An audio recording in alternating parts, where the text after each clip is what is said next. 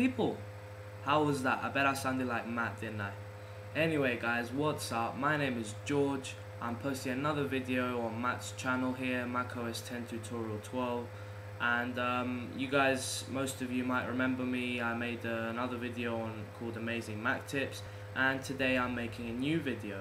I want to thank Matt so much for letting me post on his channel, and I really appreciate it. So I hope you guys like my video. For the new subscribers, my name is Apple Addict 22. I've got a channel here on YouTube for tech reviews, tutorials, app reviews, all in HD, great quality. So my channel's right here, and let's get started. So today I'm going to be showing you guys a bunch of cool terminal tips. Now, for those of you who don't know what terminal is an application on your Mac which allows you to enter commands so you can alter things in the Mac user interface. And it's actually called the command line user interface because some computers can only be used by entering commands. They don't, you can't click things like in the graphical user interfaces such as Windows 7 and macOS 10 and all those. So we're going to open up terminal either by Alfred, which I showed you in my previous video, or you can just go up here to Spotlight and click terminal. Okay, so the first thing I'm going to show you guys is, whoa. Okay, so we're switching positions a bit here, that's what she said. So anyway, the first thing I'm going to show you is how to get back that wicked cool 2D dock that we had in macOS 10.4 Tiger. Now, I'm not sure if most of you remember it, but most of you should. It wasn't glass, it wasn't 3D, but it had a black background and it looked very nice. And a lot of people, including myself, liked it. So forgive me if I look down a bit. I've just got the commands here, just a minute, on my iPhone. So we're going to write defaults space write space com.apple.dock space no dash glass space dash boolean capital yes, all in capitals. And I will have these in the description, so do not worry. I'm going to press space and we're going to type killall dock. So now we're going to press space again. And there we go, the dock has changed, it looks very nice.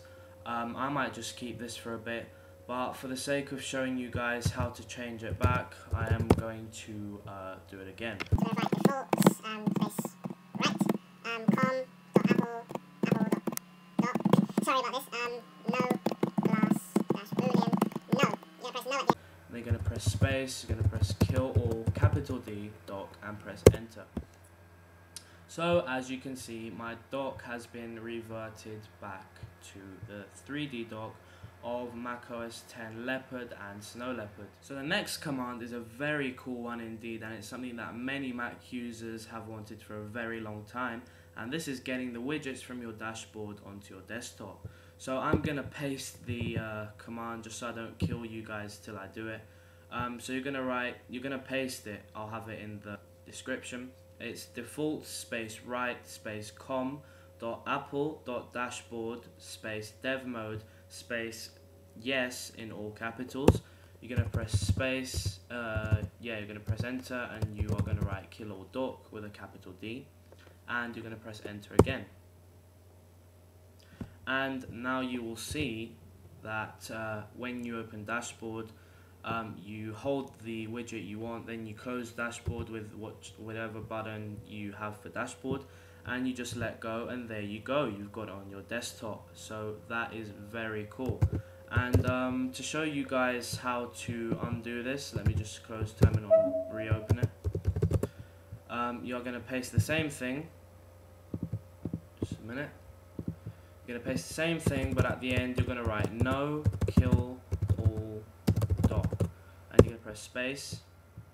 And now when you do that again, you can let it go into your dashboard.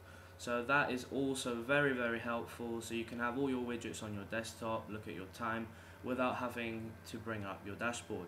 Now I'm 100% sure that most of you guys are asking, how does this guy get these spacers into his dock? And that brings us to our last terminal tip of today. So as you can see, I've got spaces here in my dock, and these mark categories which I wanted to make. So here I've got my music category, I've got my web browser category, I've got my photography category, and my communications category, and also my media category. So these things, they're just, you know, you can drag them out and they will go. They are like icons. So we are going to open terminal again, and I'll show you how to add these spaces into your dock.